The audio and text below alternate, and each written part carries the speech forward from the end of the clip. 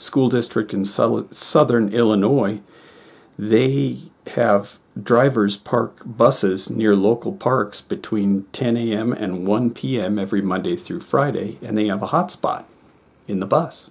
So the students can go up near that bus and get their work. Now, some other things you might be able to do as a teacher, because you might not have the capability of setting up hotspots for people.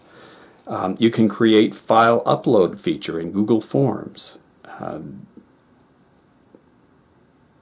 One of the question options in Google Forms is to create a file upload, and that allows students to work on podcasts, videos, journals, infographics, and simply submit them to their teacher through the form. When they don't have internet access, they can still work. And Google, in just like last month, released a blog, and I'll have it up at the end of this video, on how students can continue using their Chromebooks and G Suite for education, even if they don't have the internet. So that's another option. Another thing you can do, you can host video sessions but not require attendance. Or you can require attendance but have the student or students without access call in.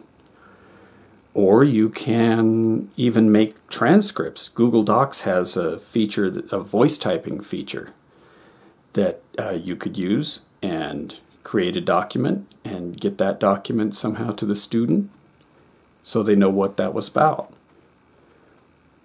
Now let's say they have no device or no internet.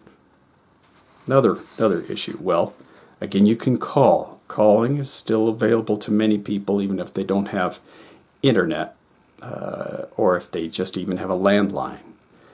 You can consider the option of hard copy of books, getting them what might be in your school library to assist them in what they're doing. Remember also, just free reading is a very effective education tool. Having them read what they have in the house, maybe report on that, or anything. It increases their comprehension, it improves their fluency. There's a lot to that. Of course, there's the limitation that libraries are closed, so they might not have a lot of access to books, but perhaps they have something. Have the students interview people, ask questions, write up a report about Grandpa, write up a report about how Mom does her work, all kinds of things. If you're going to do that, create a question focus, make a lot of questions, improve your questions, strategize and reflect. That gets them thinking about that whole process. There is a group you can find online called retrievalpractice.org that has a lot of activities just involving things they've already learned. Bring it up again, do a little spiraling. All kinds of things.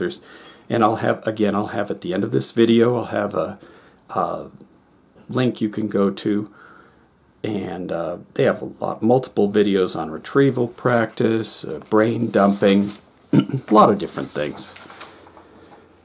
They can also teach someone else and report on that. Maybe they teach their little brother. Maybe they teach their dad something. They have to go through the process, as you know, of learning what it is, how they're going to get it across, and then they document the whole thing.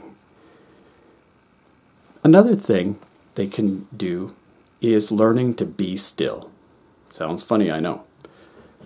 But learning to clear their mind, however you may teach that, meditation, simply counting, whatever you want to use, can be a very valuable skill for students. I can think of one of many examples in my own life. I was moving at one time and I was trying to get everything into a storage unit. And I was having a hard time fitting it all. I was hot. Just couldn't seem to get it. I was getting very frustrated.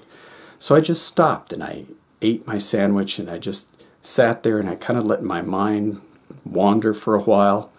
And then it came to me because I let my mind go. I uncluttered it. And having students learn that too is another great option. So I hope some of those ideas help you. And Good luck. It's tough out there, especially if your students don't have the access. Hang in there, teachers.